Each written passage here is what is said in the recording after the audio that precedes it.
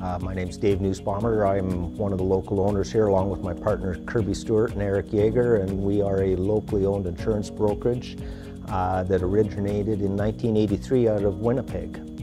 You know, the city of Yorkton is a great place to raise a family. It's small, everyone knows each other, and it's important. There's a real sense of community amongst ourselves that we help each other, and like they say in their slogan, where good things happen.